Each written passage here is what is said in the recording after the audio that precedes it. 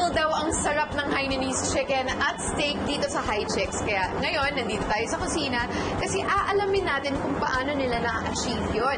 At kasama po natin ngayon si Chef Ferdy, ang founder ng Hai Chix. So, itong Hai Chix po, kailan na po kayo nag-start? Actually, nagsimula kami noong 2012. So, 4 years na ngayon. Bakit niyo po naisip i-combine ng Hainanese chicken and steak? Sa isang resto, Hainanese chicken and steak. Simple lang. Yun yung dalawa sa mga paborito kong dishes or pagkain na Asian at saka Western. So, bakit hindi mo pagsamahin sa isang lugar, di ba?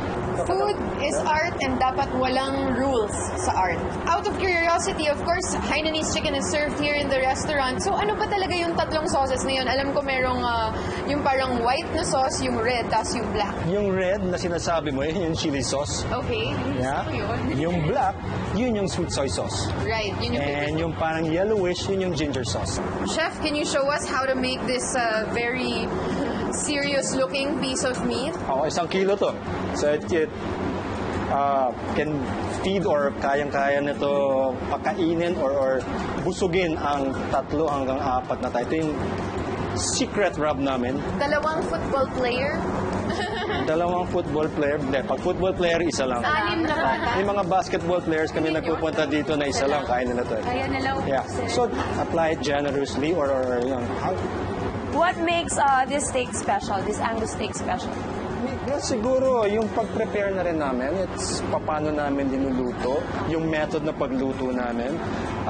Saan makikita mo, normally, iihawin niya or iluluto sa frying pan or ipapasok sa oven. Kami, ginagamit namin salamander.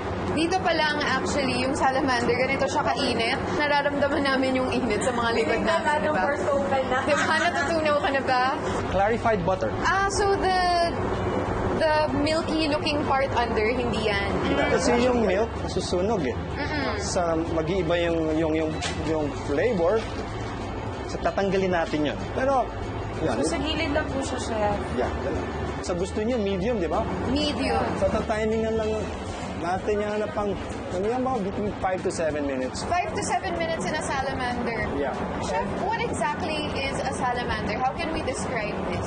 Salamander, yung heat nang gagaling lang sa taas. So yung mas ma-expect mo dito, parang it might form a slight crust on top? That's what you want. Actually, yun yung gusto mong ma-achieve dahil yung crust na yun or yung coloring, yung browning effect, yun yung nagbibigay ng meaty flavor or beef flavor doon sa karne. Na-adjust lang namin yung height. Depends kung anong doneness gusto mo para mas mabilis siya maluto or gusto mo mas matagal. So, in our case, gusto natin ng medium. That's about it. Yeah, ganyan lang siya. So, Chef, yung next bestseller natin. Yun yung butter garlic shrimp. Meron kaming secret ingredient. Ano po yung secret na yan? So it could be anything, guys. It could be red tofu, it could be ground pork, it could be bacon. Pink tofu, yeah. It could be laman ng very light-colored longganisa. We don't know. So, yung secret recipe mo muna. Yan muna. Wait for it to brown. Ayan na, ayan na. Check niyo yung dito. May So nangyayari that's sa fine. ibabaw. See, diba? That's what you want to happen. Yun, yung brown sugar talagang That's siguro, it's nagkakakulay na. another 1-2 minutes and well, flip it over. Yan, Chef. Pwede na ba? Once it starts to brown, or pag nagba-brown na siya, then you add the garlic. So, garlic. There. Good job. Ano po next natin, Maybe you Chef? can add the butter. Kailangan dito alagaan mo yung init. Kasi mabilis maluto yung butter. And you don't wanna burn it. Ayaw mo siya masunog. And pag nagba-brown na yung garlic, dun mo na i-add yung shrimps. Kasi yung hipon, 30 seconds to a minute lang daw. Sobrang bilis lang. Yeah. Good job. These shrimps are very mildly cooked already. No, ganyan, yeah. Kaya mas mabilis lang siya. Oh, it smells good.